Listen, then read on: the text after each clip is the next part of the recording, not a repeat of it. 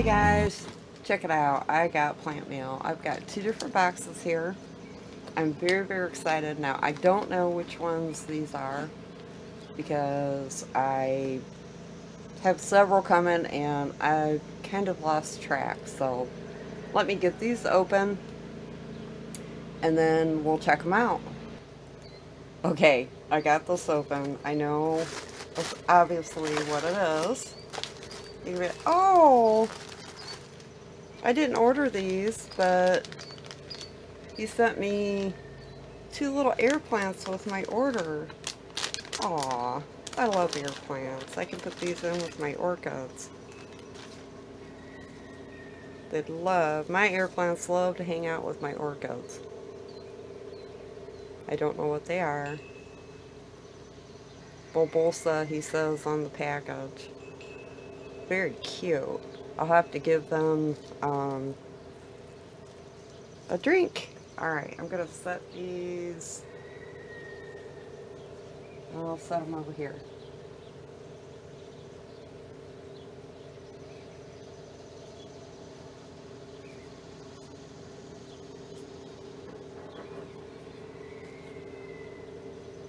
Right with my orchid. Okay, now this. Oh, I am so excited about this plant. Okay. This is a monk's orchid. Oh, let me adjust my camera here. This is a monk's orchid, and this is gorgeous. Look at this. Wow. He sent me a lot. Now, this I got off eBay. I think. I'll have to check for sure. These are gorgeous. Wow. And a lot of bulbs. But look at the beautiful patterning on this plant. And I'll pop a picture up of the flower stalks that it gets. You can see the old spent flower stalks on this, and he said he was digging them up out of the ground to send them. I'll show you the flower.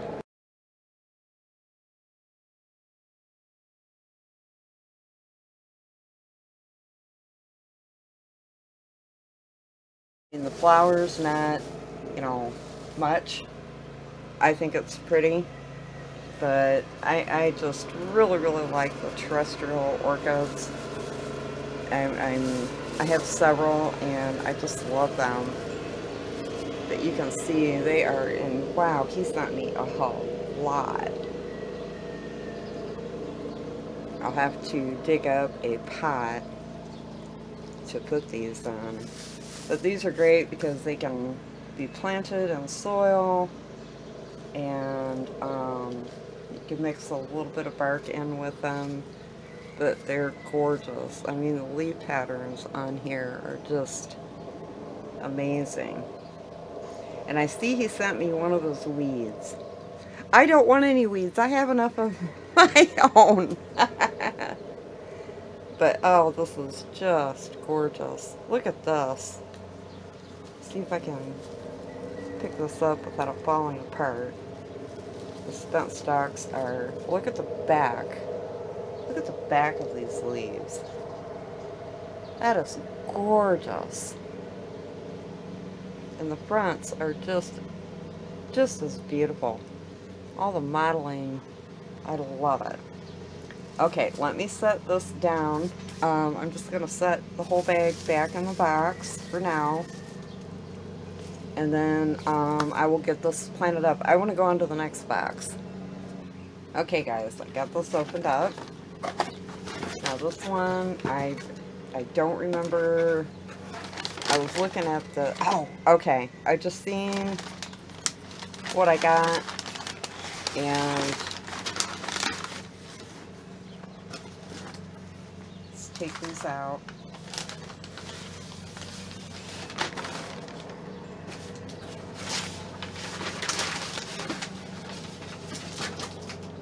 Okay, these are some Ripsalis cuttings that I bought.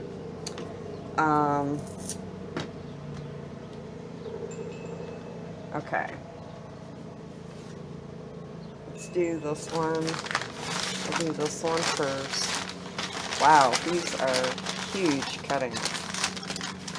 This is also... Oh my god. Oh my god. These are beautiful. Oh my gosh. Look at these guys. Okay, this is a... Wow. She sent me a lot of really beautiful, beautiful cuttings. This is a Ripsalis Holienta or Lipsisum. It's a seaweed cactus, is what she's calling it.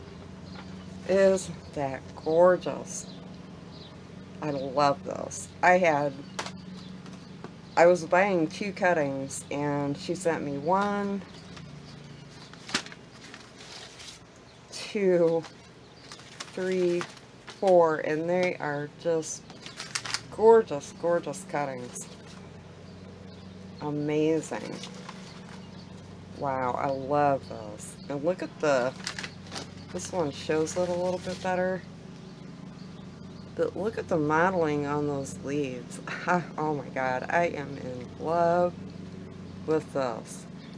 And these are all dried out. She also made fresh cuttings the day of purchase, or the day of shipping, whatever. And they are all dried out really nicely, so I can go right ahead and get those potted up. Kind of funny she's got Chinese newspaper. Okay, now there's one more cutting.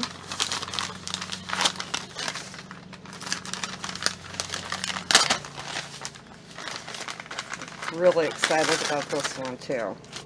But that one was the one that, oh, I've never seen anything like that before. Wow. Beautiful. This is really, really cool. Let me get rid of that. See these? And that is a Celanceris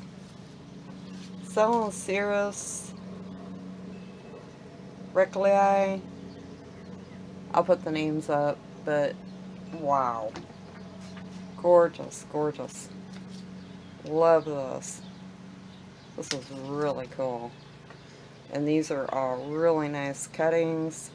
They're all dried up enough to where I can go ahead and also get those potted up. Wow. I am so excited about all 3 of these purchases. I think what I'm gonna do is, I don't know if you guys want to see me pot this stuff up or not. You see so many potting videos, repotting videos from me, but I will go ahead and I'm gonna get my pots ready, and I'll show you how I'm gonna go ahead and pot these babies up. Okay guys, I got my pot all ready, got my soil on. Now I'm just going to go ahead and wet it all down thoroughly. And I'm just using my normal cocoa coir and perlite.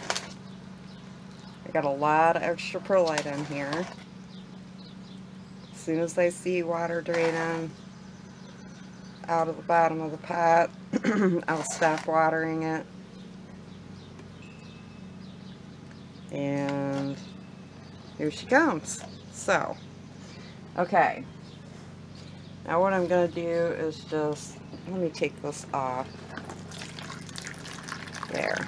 It drains, these pots drain a lot faster, a lot better if you take that bottom off. I'm just going to I'm going to pack this down. Not really hard, but enough. And then I am going to dry off my hands so I don't get dirt boogers all over everything. And what I'm going to do is just make a hole. Okay. Now I am just going to start making a hole. I'm going to start around the edge.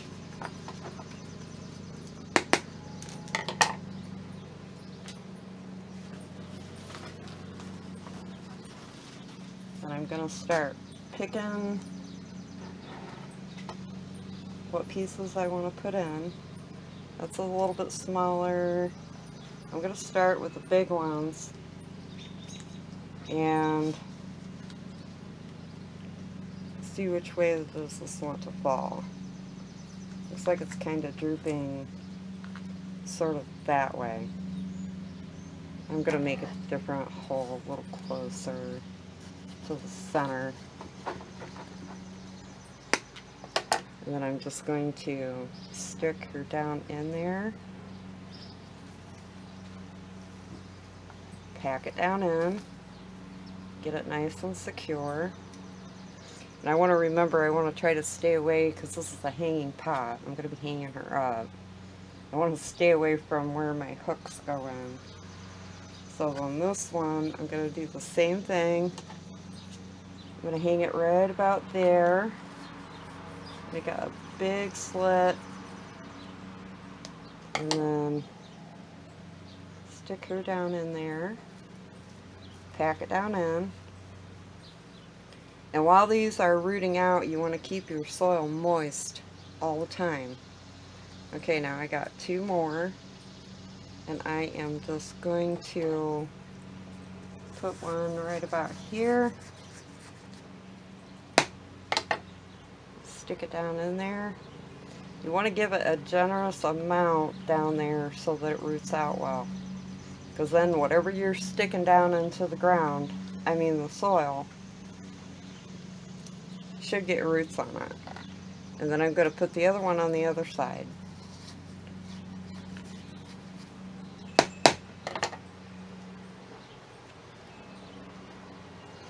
God, this is a beautiful, beautiful plant. I just love it. Now, I'm not going to fertilize her. They're actually in that mix in my bucket. There might have been a little bit of worm castings.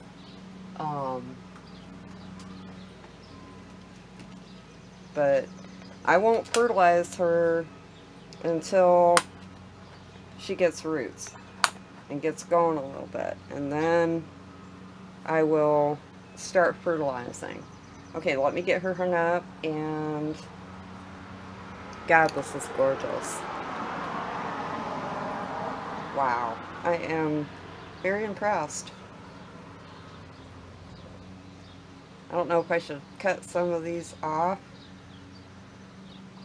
If I notice it's having issues because there's so many draping leaves coming off this, I'll cut them off, let them dry down for a day or two, and then I'll stick them back into the soil if I see the plant is struggling. I'll get my bottom back on.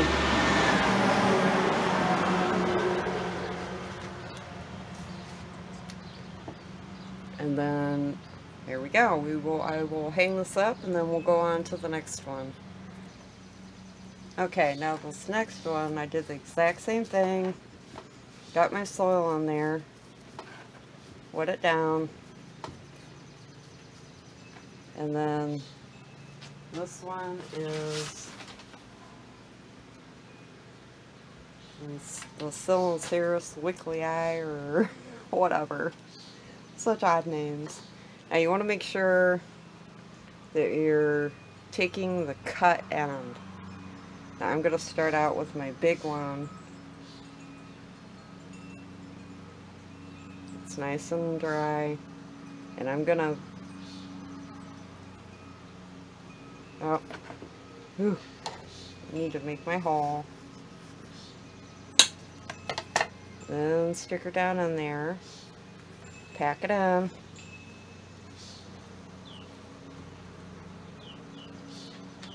And then my next big ones are these here. Make sure you're putting the cut end in. I'm going to stick it down pretty deep, about a half an inch or so.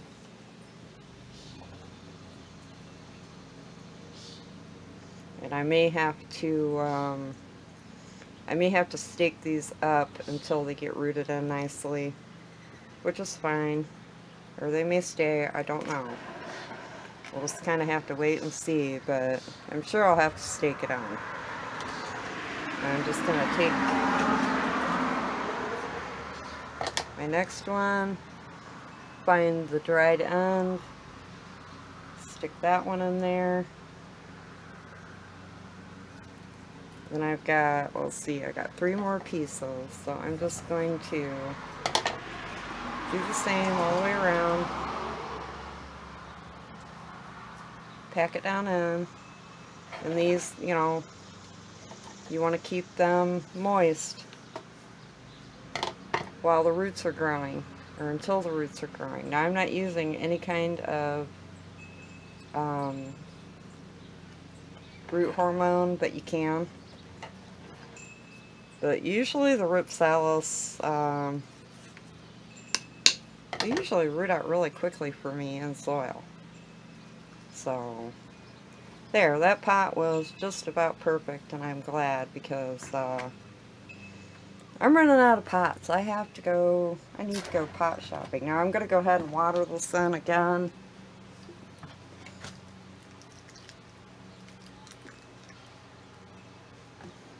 There. I don't know, I might just maybe tie these up a little bit.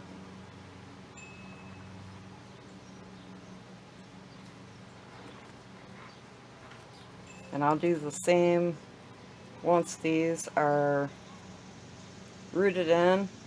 And you can usually tell if you just give it a little tug and they feel tight, you know that they're rooted in nicely. But yeah, I think I might, I may tie these bigger pieces up, because this one's kind of falling over a little bit. Let's see if I can pack it in a little bit more here.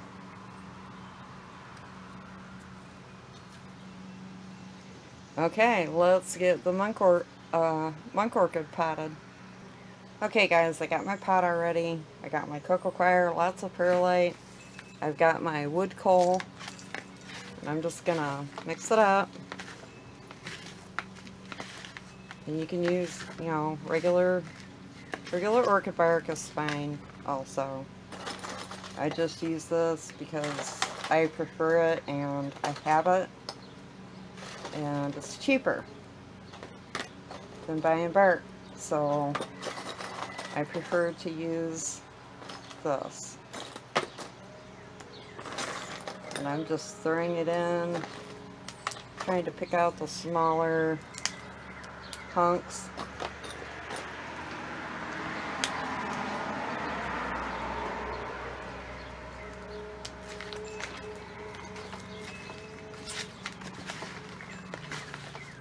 Okay, I think that looks pretty good.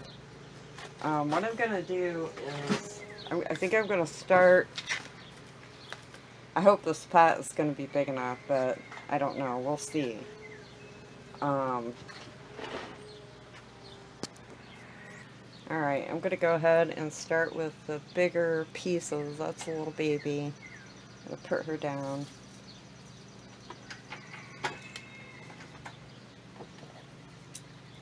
Just cutting off some bad roots. There are a few. Not a big deal. Okay, this is a big clump. I am just going to go ahead and I'm going to clean her up.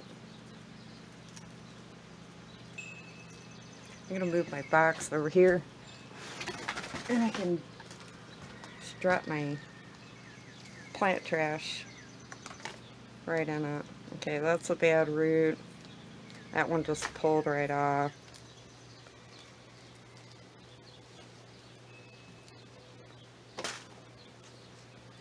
Not a big deal. I mean, she's got plenty of roots to keep her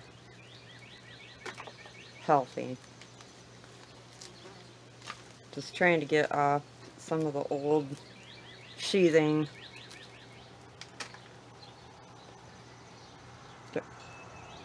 Don't want rot to set in. And any little bugs that might be hiding down in there. Okay, that's a big hunk. I'm going to go ahead and I'm going to set her down in the middle.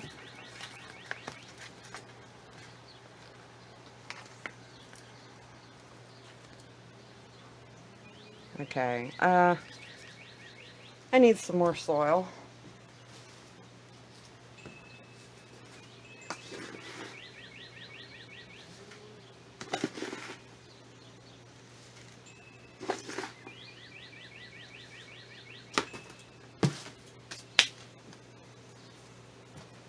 Such a beautiful morning out here, but man, it's going to get really hot again today.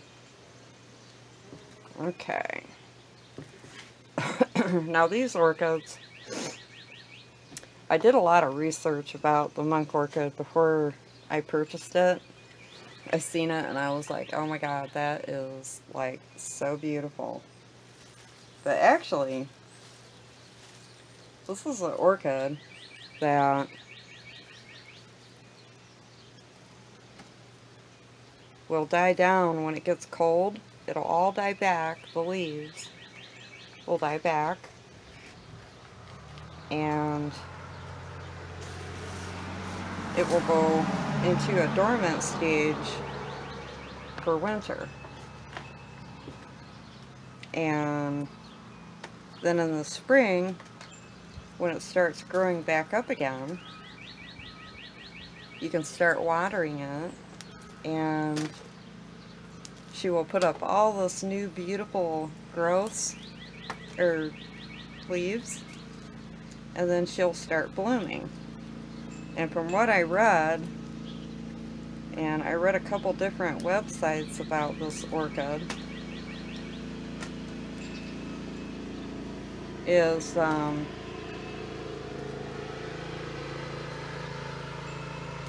they will bloom off and on all summer long. So I thought, well, at least for me, once she starts going dormant, I can put her down. I don't have to worry about, you know, extra space, so to speak, to which I have none. So, like most of us out there, we have too many plants and not enough space. So now you want to keep the pseudobulbs above ground. Or, I'm sorry, above the soil. These are the pseudobulbs right here, the big fat hunky ones. That's a nice little tuber root, and I'm just trying to kind of tuck them in, doing the best I can, just kind of laying them in, and then kind of getting the, and then I'll put more soil over top of them. But you want to make sure you're keeping the pseudobulbs above the soil line so they don't rot out.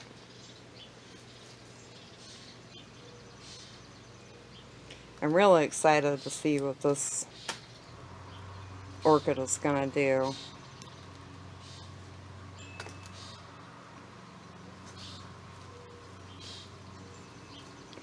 I think the foliage is absolutely gorgeous, and it was like kind of a big plus for me to know that she will go dormant. I'm just kind of putting the baby ones off to the side, because then hopefully I can tuck them in. Man, I'll tell you, these root systems on here are, I can see She's not going to be in the spot for very long, but I'll have to get a really big pot to put her in for next year, and hopefully she can be in it for a while.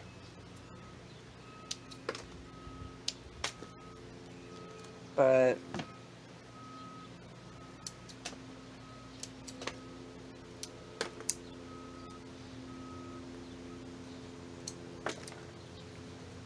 okay, I'm going to lay this one down in here.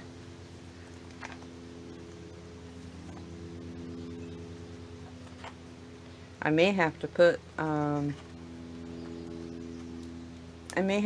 the smaller ones in a smaller container. We'll just have to see here how it goes.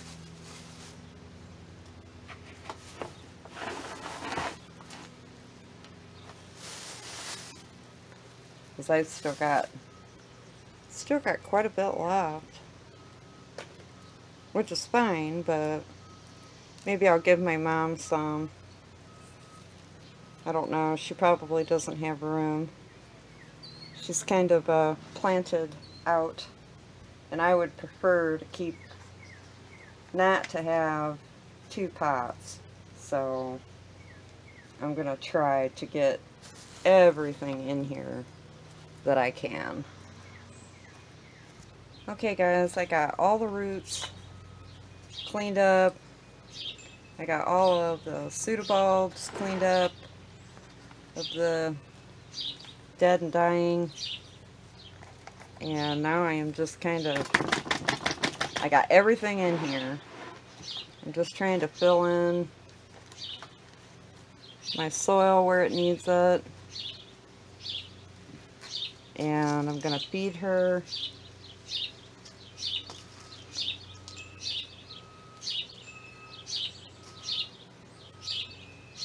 I'm just using the espoma.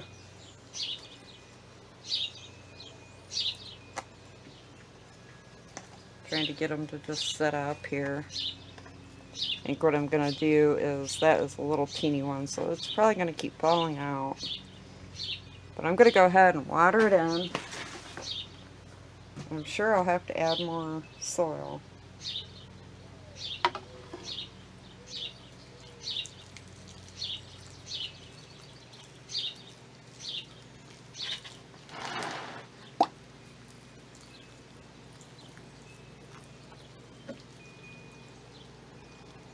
This was a hell of a lot of plant. Wow, I just still can't believe how much this guy sent me.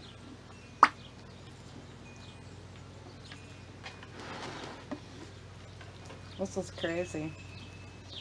Definitely was not expecting that much plant for what I paid for it, because that was, let's see, I got it on eBay, and if I remember correctly, I think I paid like $10 for the plant, and then the shipping was like $4 or $5.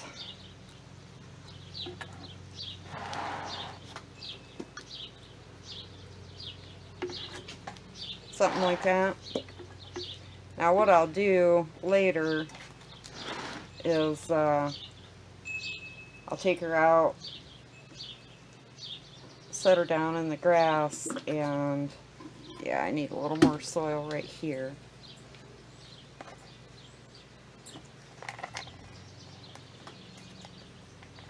Then I'll completely spray her down with the hose and clean her up out in the yard. She's used to growing out in the garden. I won't, now these take, these are an understory plant. So they'll take bright, like a bright shade, but not full sun. So like in your house, you could grow them, and mine will be out here on my front porch, and it'll be getting a northwest